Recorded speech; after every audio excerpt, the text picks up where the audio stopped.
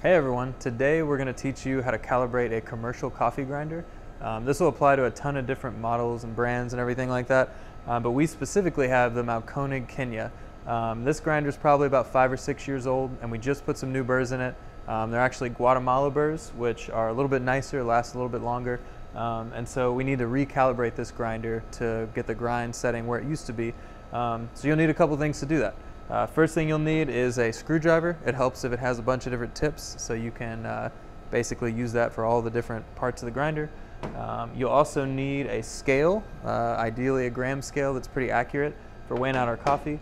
You'll need a refractometer. We really like the VST Refractometer. It's just really fast and accurate, kind of industry standard. You'll need a coffee filter, of course, to weigh your coffee out for brewing. You'll need some coffee. So we're going to use our Costa Rica. It's just a really easy to dial in coffee that we're really used to the taste of, have had for a while. So we really like that. And then we're going to use this vessel that has 3-liter markings on it, and we can also use a scale to weigh our brew weight, so that'll help a lot too. Yeah, that's what you need to get started. All right, so the first thing we're going to do is weigh out our coffee. We are using a 16:1 ratio.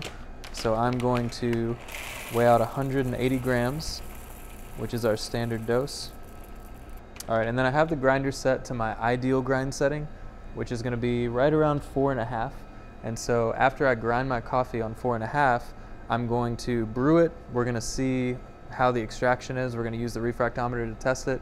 And if it's off, we'll make some adjustments and we'll brew another batch to be able to find out what changes we need to make and make 4.5 the ideal setting that we want.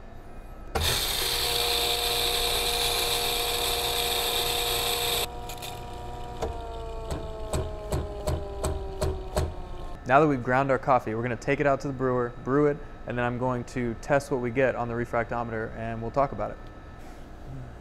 All right, so while the coffee's brewing, I just want to talk a little bit about why we calibrate a grinder in general. So most people think that 18 to 22% extraction of the coffee grounds is what tastes the best.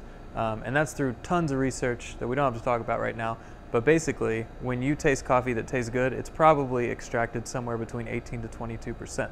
And what that means is we weighed out 180 grams of coffee, so our goal should be about 36 grams of the stuff in that coffee that's dissolvable should be dissolved in the water. Now, that's kind of hard to measure. You'd have to dry out the grounds and weigh them and all that kind of stuff. So to give ourselves a shortcut, we use the refractometer. So what the refractometer does is it actually checks the brewed coffee for the percentage of extraction inside of that brewed coffee. And you can use that number to calculate how much of your coffee you extracted. So it's basically going to tell us, out of all the stuff in this water that we just brewed through coffee, how much of it is coffee and not water. So that's why this tool is really, really useful. All right, now that the coffee's brewed, we're going to test our first batch on the refractometer. So first thing we're going to do is use a spoon, which I didn't tell you guys you need, but you do, and stir the coffee to make sure everything is consistent in there, because coffee extracts kind of in layers. You get these this gradient basically of heavier extraction and lighter extraction while it's brewing. So now that we've done that, going to get a little sample, put it in the refractometer.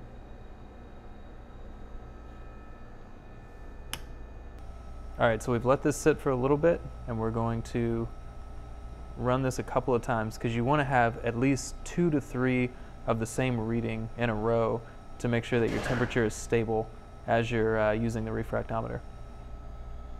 So it's looking like 1.16% is going to be our TDS. Oh, 1.17.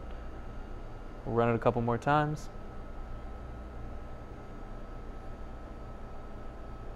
All right, 1.16 it is. So we're using the Coffee Tools app by VST. If you have a refractometer, this is absolutely the best app out there for doing this. So we're just going to enter our brewing parameters so that we get accurate data. So our dose is 180 grams. Our brew weight is 2.880 liters. And we just got a TDS of 1.16. So that gives us an extraction percentage of 17.25%, which is a little bit low. So we're going to go ahead and fine up our grind a little bit, and then we're going to do another batch and test it. So now that we've fined up our grind a little bit, we're going to do another batch and check our numbers again. As we're doing this, we're using what's called the brewing control chart, which we're going to put a link to down below. And it's something that the SCA released that has been around for a long, long time. It basically shows you with your TDS and your extraction percentage where you are on how tasty your coffee is, basically. If it's too weak or too strong, or if it's going to be sour or bitter, that chart is going to show you everything you need to know about dialing in coffee without tasting it, and then you can taste it to fine tune it. So that's what we're going to use. We'll run some numbers on this and we'll be right back with another batch of coffee. All right, so we just got done with our second batch of coffee and our extraction's almost perfect. So our TDS was 1.3%, which as you can see is giving us 19.36% extraction, which is great. So we're going to taste it. We're going to find out how good it is.